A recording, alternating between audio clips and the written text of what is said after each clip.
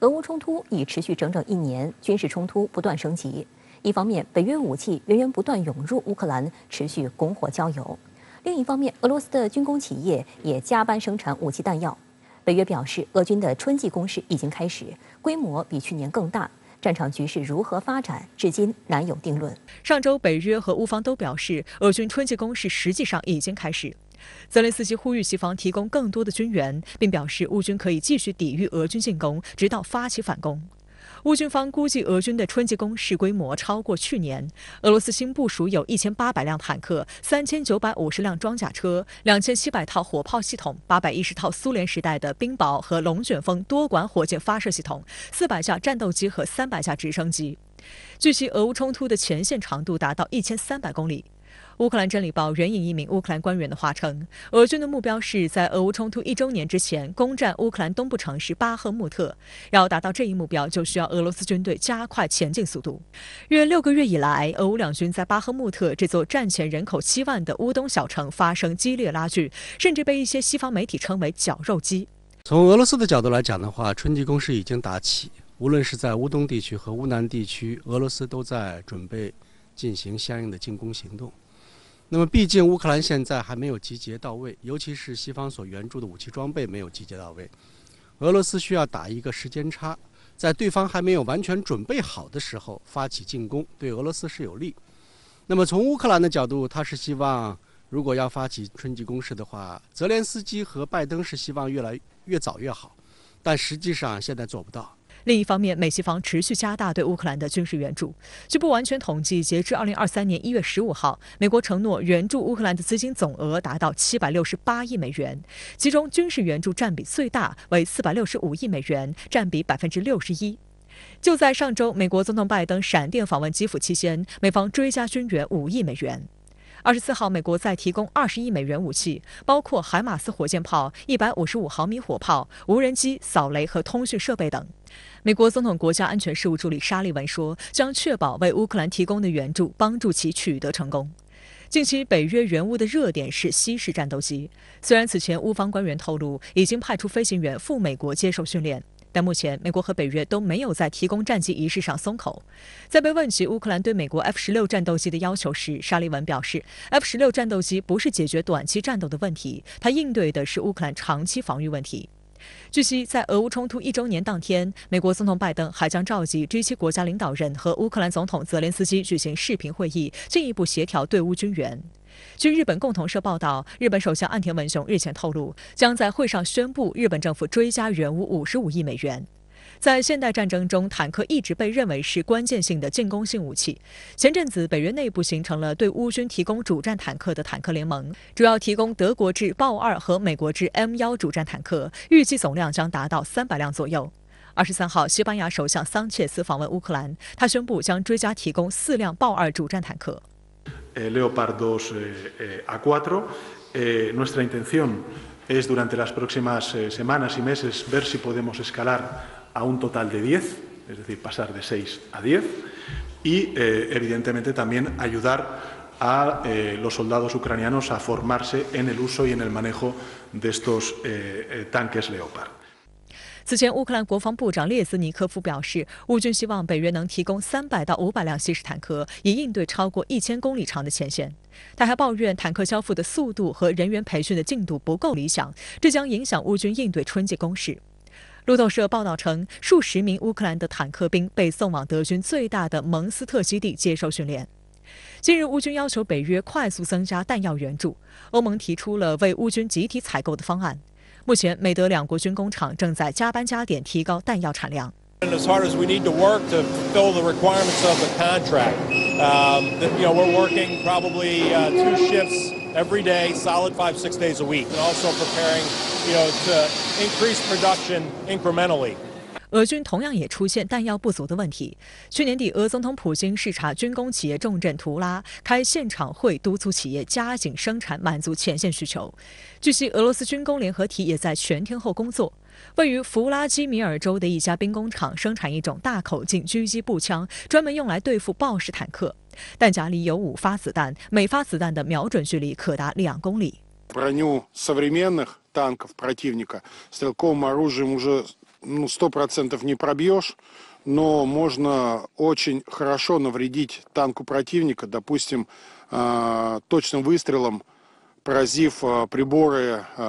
того же дальномера на танке, либо приборы наблюдения механика-водителя. 俄罗斯国家技术集团总裁谢尔盖·切梅佐夫表示，自2022年2月以来，俄罗斯军用产品产量显著增加。谢梅佐夫还证实，俄罗斯国防行业还大幅增加匕首高超音速导弹的产量。2023年有可能会出现双方之间的对决，也就是有一定规模的战役。这种战役的话，有可能会对对方有一个比较大的消耗，这个是有可能发生。但是，就算有一场决战爆发之后的话，只要乌克兰还要拿回丢掉的领土，只要俄罗斯还要保持自己的国家安全，有足够的战略空间，那么俄乌之间、俄美之间还会继续对峙，它将会成为一场旷日持久的地区冲突，也将会成为美俄博弈的一个战场。在乌克兰危机全面升级1周年之际，2月24号，外交部网站发布关于政治解决乌克兰危机的中国立场。从12个方面全面系统阐释中方的有关基本立场主张。外交部发言人汪文斌在介绍相关情况时表示，中方愿在文件基础上同国际社会一道，继续为推动乌克兰危机的政治解决做出自己的贡献。汪文斌在介绍文件相关情况时表示，乌克兰危机爆发以来，习近平主席提出的4个应该、4个共同和3点思考，是中方处理乌克兰问题的根本遵循。乌克兰问题有着复杂的历史经纬，中方在乌克兰问题上一贯秉持客观公正立场，积极劝和促谈，按照事情本身的是非曲直决定自身立场，始终坚定站在和平一边，站在对话一边，站在历史正确的一边。汪文斌介绍，文件涵盖尊重各国主权、摒弃冷战思维、停火止战、启动和谈、解决人道危机、保护平民和战俘、维护核电站安全、减少战略风险、保障粮食外运、停止单边制裁、确保产业链供应链稳定、推动战后重建等12个方面。24号早上，中方发布关于政治解决乌克兰危机的中国立场文件，全面系统地阐释中方的有关基本立场主张。这份立场文件也在下午的蓝厅记者会上引发了一波提问高潮。汪文斌在会上再次强调，中方在乌克兰问题上始终秉持客观公正立场，积极劝和促谈，为推动危机解决发挥建设性作用。深圳卫视注意到，中方立场文件首先强调的是尊重各国主权，其中提到公认的国际法，包括联合国宪章宗旨和原则，应该得到严格遵守；各国主权、独立和领土完整都应该得到切实保障。国际法应当得到平等统一适用，不应采取双重标准。在谈到摒弃冷战思维时，文件表示，一国的安全不能以损害他国安全为代价，地区安全不能以强化甚至扩张军事集团来保障。各国的合理安全利益和关切都应得到重视和妥善解决。有关停火止战，文件表示，冲突战争没有赢家，各方应保持理性和克制，不拱火浇油，不激化矛盾，避免乌克兰危机进一步恶化甚至失控，支持俄乌相向而行，尽快恢复直接对话，逐步推动局势降级缓和，最终达成全面停火。关于启动和谈，文件强调，对话谈判是解决乌克兰危机的唯一可行出路。国际社会应坚持劝和促谈正确方向，帮助冲突各方尽快打开政治解决危机的大门，为重启谈判创造条件和提供平台。中国社会科学院俄罗斯东欧中亚研究所所长孙壮志对深圳卫视表示，这份立场文件充分体现了中方一贯的中立平衡、务实对待乌克兰危机的态度，具有原则性又有可行性。现在这个乌克兰危机啊，其实走到了一个十字路口啊。这个时候其实还是存在很多的这个外溢啊、扩大呀、升级啊，那么它这种危险还是存在的。所以这方面呢，中方都通过这样一个文件啊，发出我们的呼吁。刚刚联合国开了一个专门的一个特别会议，那么这个会议上呢也通过了一个方案啊。当然这个方案呢应该说有不少的缺陷。所以中方呢也希望通过我们这样一个发表一个正式的这么一个政策文件来提出一个更加合理的一个解决乌克兰危机的一个方案。中方也积极在国际多边场合介绍中方立场。23号，联合国大会就乌克兰局势召开的紧急特别会议，中国常驻联合国代表团临时代办戴斌指出，乌克兰危机至今已有1年，冲突呈现长期化、扩大化趋势，无数民众遭受巨大苦难，外溢影响日益加剧，中方对此深感担忧。戴兵提出中方的4点看法：第一，当务之急是推动尽快实现停火止战；第二，对话谈判是解决乌克兰危机的唯一可行出路；第三，国际社会要为劝和促谈做出共同努力；第四，谋求共同安全，实现持久和平。乌克兰危机已持续1年，残酷的事实充分证明，输送武器不会带来和平，拱火浇油只会加剧各方矛盾，延长冲突只会让普通民众付出更大代价。此前一天，中共中央政治局委员、中央外事工作委员会办公室主任王毅在结束欧洲俄罗斯之行后，接受了中央媒体采访。王毅表示，中方立场文件重申中方一贯主张，也将吸纳各国合理关切，争取形成国际社会在乌克兰问题上的最大公约数。中方认为，形势越是复杂，越要保持清醒；问题难度越大，越要坚持对话。王毅还特别提到，他在出席慕安会期间与10多个国家的领导人和外长分别会见，访俄期间也同俄方领导人就当前局势深入交换看法。一路走来，他感到各方立场虽不尽相同，甚至尖锐对立，但都接受最终应通过对话谈判解决争端，都理解应构建地区安全架构实现和平，都赞赏中方秉持的客观立场和冷静态度，都期待中方为政治解决乌克兰问题发挥更积极作用。其实这个国际社会啊，特别是大多数的发展中国家啊，其实在乌克兰危机这个问题上啊，和中国所持的立场是完全一样的。就一方面呢，这个在这个问题上不选边站队啊，我们是站在和平一方啊，这个和中国一样啊。另外一个呢，就发展中国家希望这样一场危机啊，它不要影响到全球经济的正常发展，更多的希望能够把这个精力啊放在这个共同发展上啊。外界注意到，俄乌两国均对中方立场文件表态积极。Я вважаю, що в цілому те, що Китай почав говорити про Україну і пішли якісь сигнали, в цілому я вважаю, що ми на рівні дипломатів сигнал цей Китаю передали. Ми хотіли би зустрітись з Китаєм. Це в інтересах сьогодні України. 深圳卫视注意到，就在上周的慕安会上，王毅与乌克兰外长库列巴会面。王毅表示，中国不愿看到乌克兰危机长期化、扩大化，始终坚持劝和促谈。库列巴表示，1年来乌中一直保持着沟通，没有任何国家比乌克兰更希望尽快实现和平。乌方重视中国的国际地位和重要影响，重视中方关于政治解决危机的立场，期待中方继续发挥建设性作用。库列巴还表示，中方向乌方分享了中国提出的和平方案要点，一旦收到完整文本材料，乌方将仔细研究。22号，王毅在莫斯科与俄罗斯总统普京会面。俄外交部发言人扎哈罗娃对此表示，俄罗斯对中国愿在解决乌克兰危机中发挥积极作用表示赞赏。俄新社认为，中国积极提出和平方案，表明世界正寻找摆脱当前局势、建立和平秩序的新机制。其实我们从更长远的这个更客观的这样一个角度去提出解决乌克兰危机的这么一个方案，这个我觉得从俄罗斯方面来说，乌克兰方面来说都是能够接受，而且是如果中方这个能够落实的话，那么对于将来这个俄罗斯跟乌克兰之间能够建立一个相对比较正常的关系能够从根本上解决这场冲突这个危机可以这个奠定一个基础。需要指出的是，除了24号发布的关于政治解决乌克兰危机的中国立场，中方还在21号发布了另一份重磅文件——全球安全倡议概念文件。外交部长秦刚当天表示，概念文件展现了中方对维护世界和平的责任担当，对守护全球安全的坚定决心。观察认为，中方推出的这2份重磅文件，有助于外界了解中方对世界安全体系架构的原则立场，可谓相得益彰。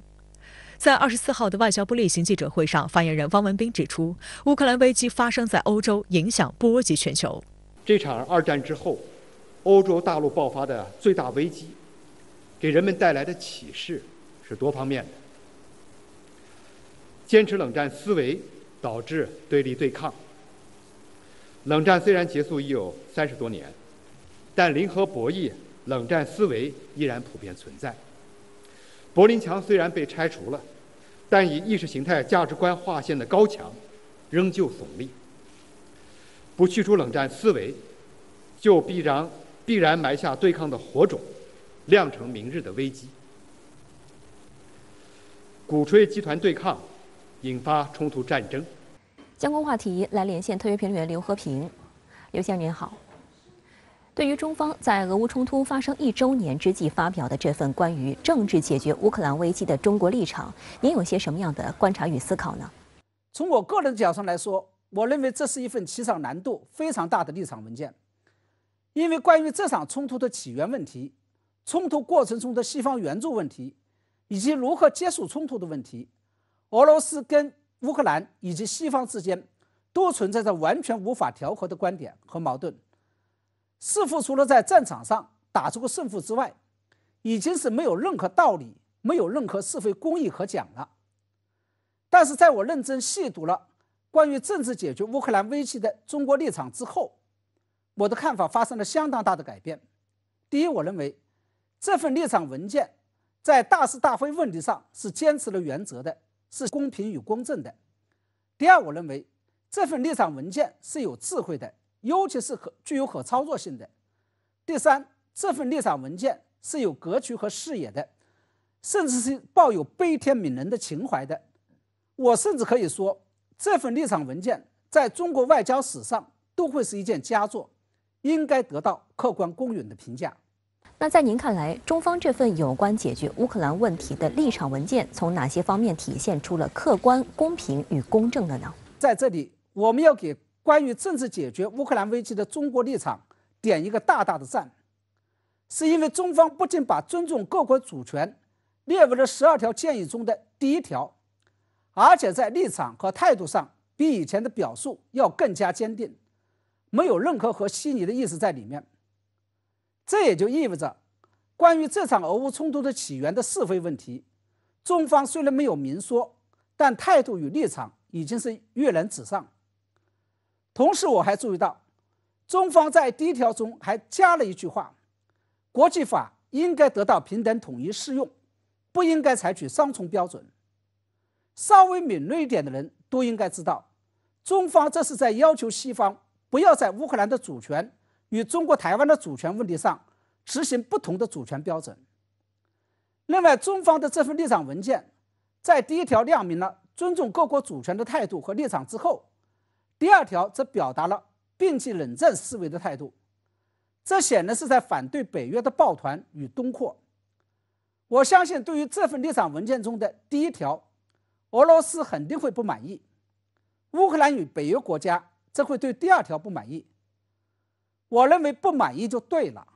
中方发表的这份立场文件，主要是站在客观公平的立场上就事论事，是为了公正的解决问题的，是为了维护世界正义，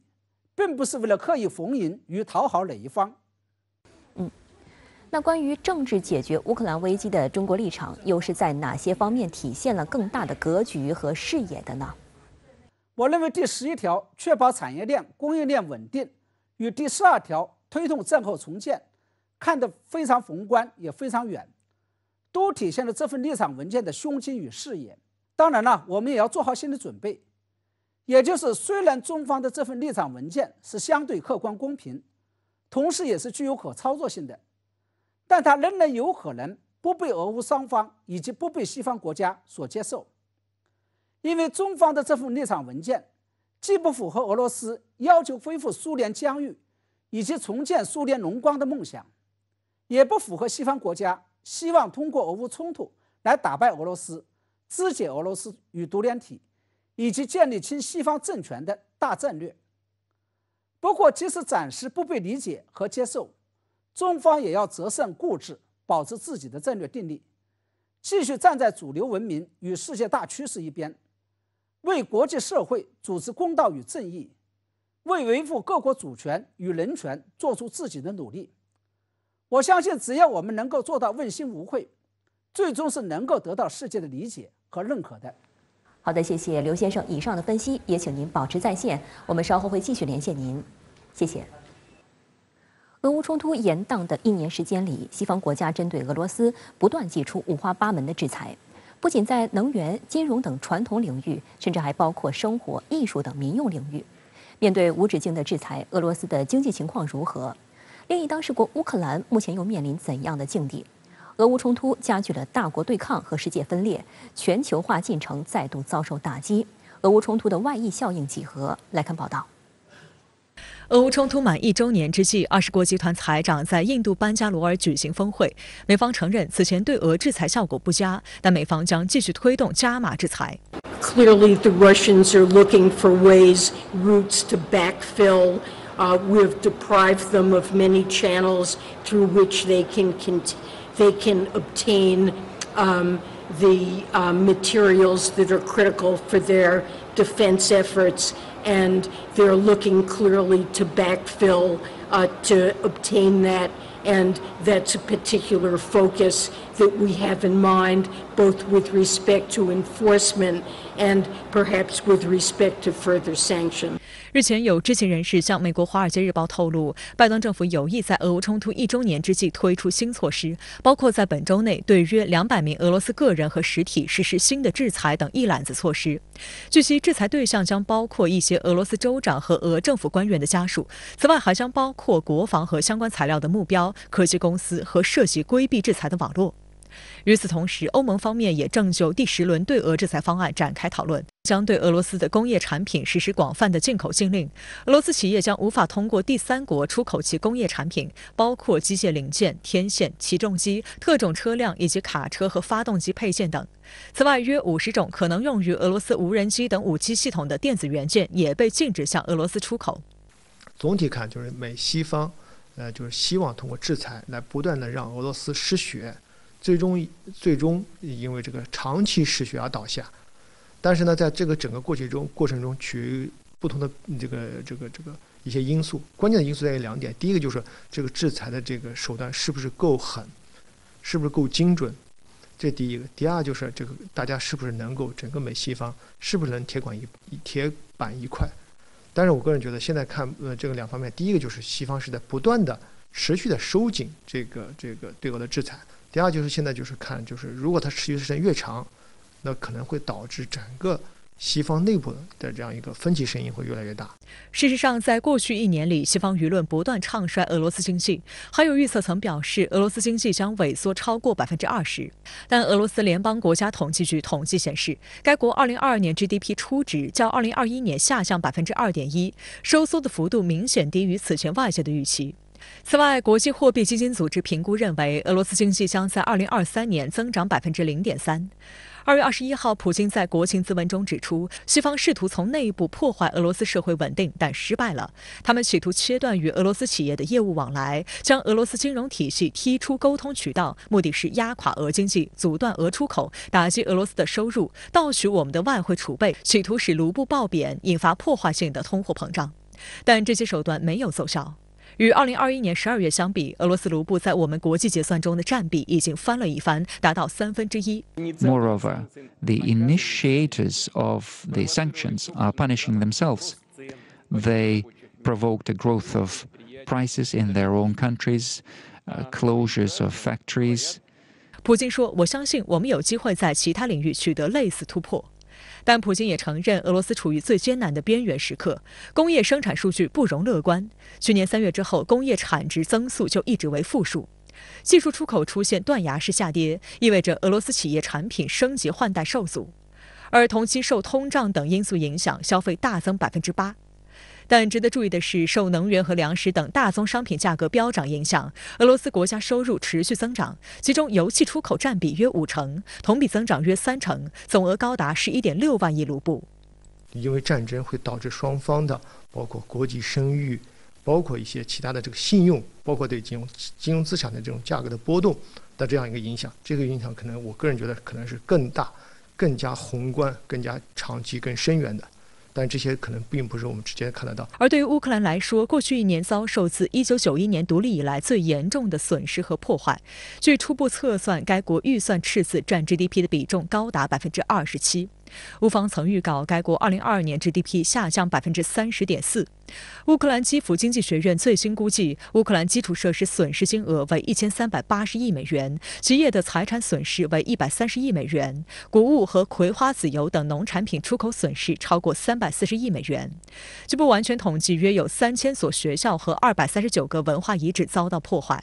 乌克兰总统泽连斯基表示，重建需要1万亿美元。不过，有观察指，乌克兰经济比最初预期的更有弹性。根据乌克兰政府预计，在经历2022年的暴跌后，2023年该国 GDP 增速有望达到3.2%。但越来越多欧洲媒体注意到，俄乌冲突对欧洲的伤害远超乌克兰。在欧盟9轮对俄制裁后，能源价格飙涨，而北溪天然气管道被破坏，更引发欧洲企业对未来能源稳定供应的担忧，纷纷减产停工。一些大企业已经开始迁离欧洲。有德国经济学家估算，欧洲经济火车头德国在去年损失了1000亿欧元，占德国年 GDP 的2.5%。美国毫无疑问是从这次俄乌冲突中受益的。通过这场挑动俄乌冲突，以及当俄乌冲突表现出希望降温的迹象的时候，美国继续拱火，那么就是因为美国是通过这个俄乌冲突来实现了打压各方的好几方的这样一个目的。另一方就是这个打压了欧洲。相关话题来连线特约评论员管瑶。管先生您好。俄乌危机爆发迎来1周年，在今天这个特殊时间节点，您对相关各方的表态与互动有何观察呢？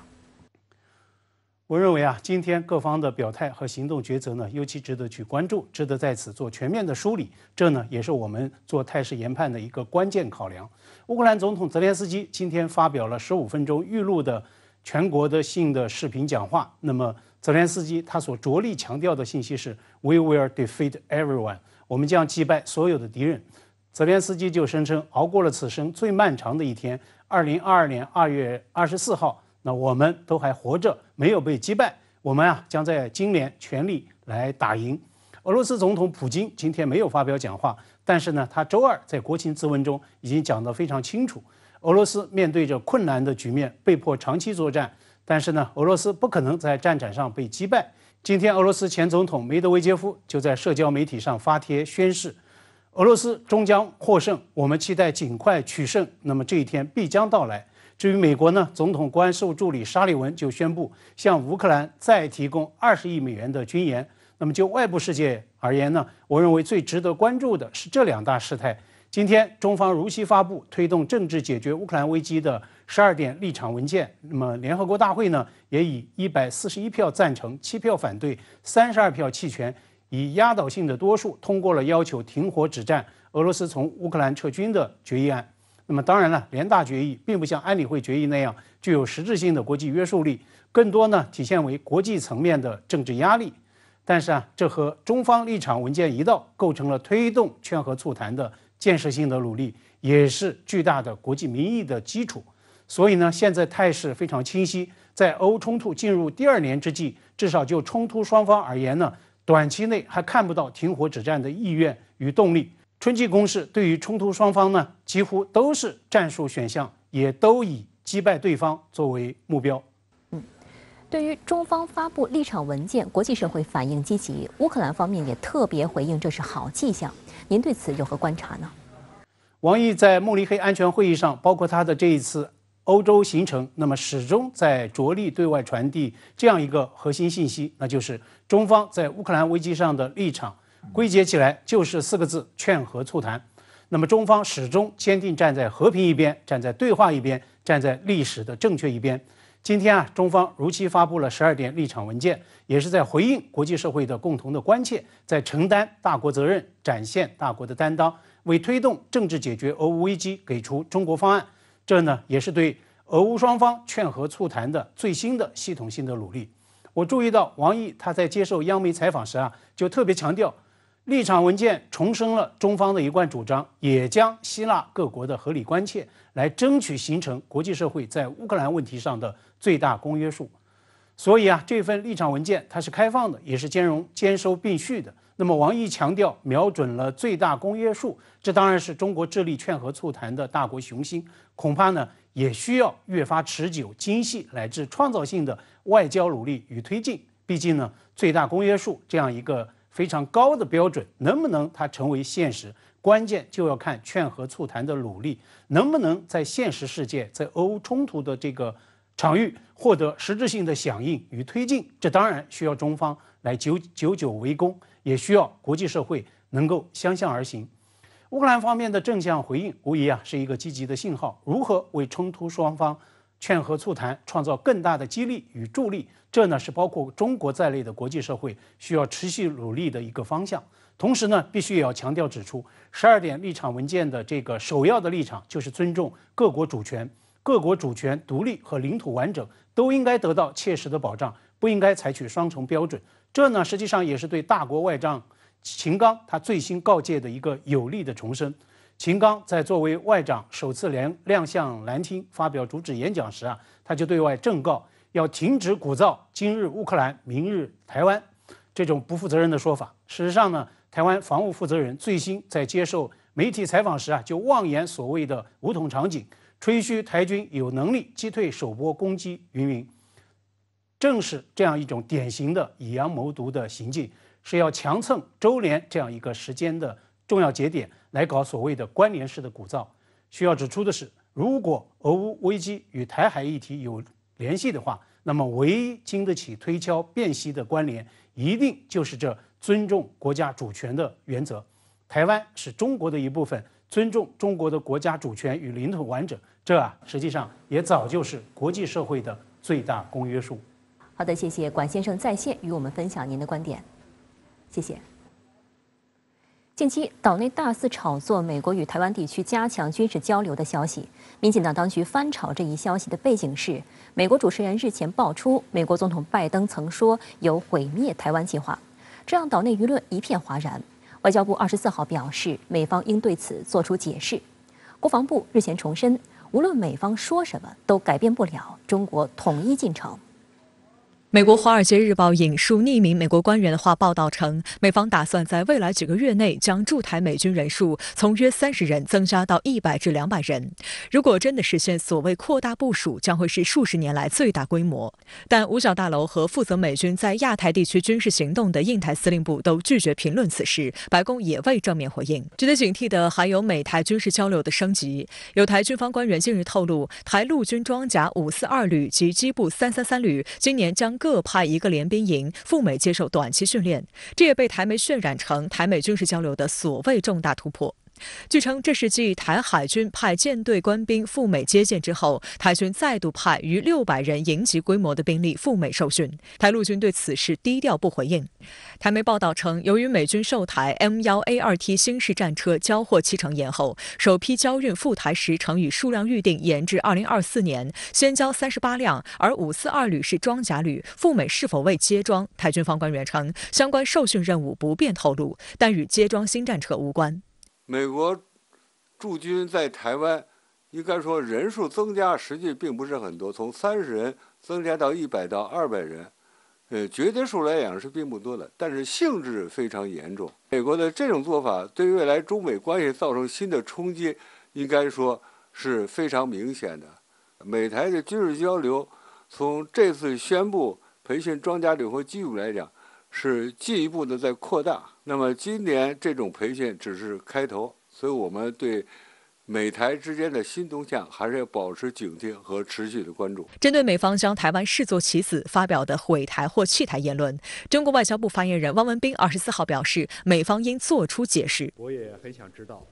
什么叫做摧毁台湾的计划？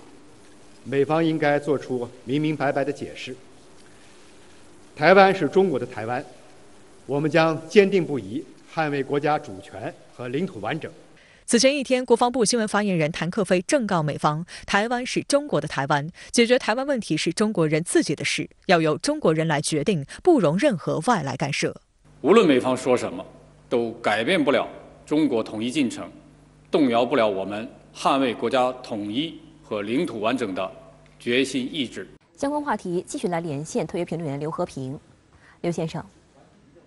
台军方官员透露，台陆军装甲542旅及机步333旅今年将各派一个联兵营赴美接受短期训练，对此您作何评论呢？我认为台湾派军队前往美国接受训练，尤其是美军大幅增加派驻台湾的人数，这2件事情，其性质和后果都是非常严重的。因为第一，在历史上，美国只会向官方的驻外使领馆派遣特种部队队员，美国派正规的特种部队队员进驻没有正式官方关系的台湾地区，不仅显得不伦不类，而且突破了中美关系的底线，并且会向台独势力发出一个错误的政治信号，即美国在用实际行动支持台湾独立。第二，稍微有点常识的人都知道，军队不仅是用来捍卫国家主权的，而且是国家主权最为重要的象征，同时也是最能够刺激民众情绪的。40年前，美国放弃台湾跟中国大陆建交，放弃介入中国内部事务，其中一个最为重要的典型标志就是美军撤出台湾。那么40年后，美方在没有征得中国政府同意的前提下，就贸然派遣军队进入中国的领土，那么这会是什么性质的事件？稍微有点头脑的人呢，我相信都应该清楚。不过话又说回来，无论是台湾派遣军人前往美国接受训练，还是美国派遣特种部队前往台湾帮助训练台军，虽然都违反了中美建交3个联合公报，但毕竟又都是行之有年，只能做不能说的。因此我们需要关注的是，美国军方人士为什么会选择在此时主动向《华尔街日报》透露这个信息。而且我相信台湾军方向媒体透露台军赴美接受训练的消息，也是美方主动授意的结果。这显然不仅仅是为了刺激中国大陆，更是为了达到某种战略与战术上的目的。好的，谢谢刘先生在线与我们分享您的观点，谢谢。随着内地与港澳人员物流往来全面恢复，深港交流率先迅速升温。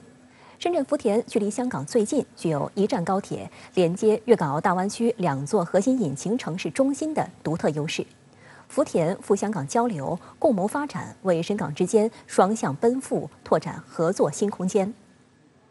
24号上午，深圳福田香港经贸合作交流会在香港会展中心举行。这是深港全面恢复通关后，福田首次在港举办经贸交流会。活动现场吸引了来自香港贸促机构、商协会、企业等超过400位嘉宾参加。深圳福田区委书记黄伟表示，这次是他3年来第一次踏足香港，看到东方之珠风采依旧，活力满满。他介绍，福田是香港进入内地的第一站，有3个口岸、4条通道直连直通香港，人流、商流深度交融。大家在西九龙的地铁站高铁站，坐上高铁，一杯咖啡没喝完，就来到了福田。福田的特点就是跟香港最近、最亲、最密。香港特区政府商务及经济发展局副局长陈百里表示，香港拥有背靠祖国、连通世界的独特优势，相信香港未来可以更好地发挥双向平台的作用，让港深两地在多领域充分合作。尤其是我们的金融服务可以帮助我们内地企业走出去，去拓展那个海外的市场、海外的基金透过香港这个平台进去内地市场，进去深圳的市场。那么未来我们会做好这个对接。深圳福田区已经推出服务港人港企的6件事，包括量身定制开办企业等支持政策，全方位创新创业支持，常态化经贸服务平台，面向两地居民发放1000万元的惠民消费券等。咁本來我哋貿發局已經喺深圳有個大灣區服務中心嘅，就幫助港商對接成個內地市場。咁嚟緊我哋會同福田區加強服務方面，即係福田區會主動幫我哋香港企業跑手續、找資金、找市場。咁所以我哋貿發局喺呢方面都會同福田區合作就做好對接工作嘅。香港应用科技研究院副总裁史训清向深圳卫视表示，他非常看好河套深港科技创新合作区的发展。我们也认为，这个地方将来会成为整个国际创新科技中心的中心，那边会聚集一大批的企业研究机构，那英科院能够在那里落地，就可以更好的扮演大学和企业之间的桥梁的作用，攻破一些关键的现在所谓的卡脖子的技术。那另外呢，也会产生实际的应用和经济方面的一些效益。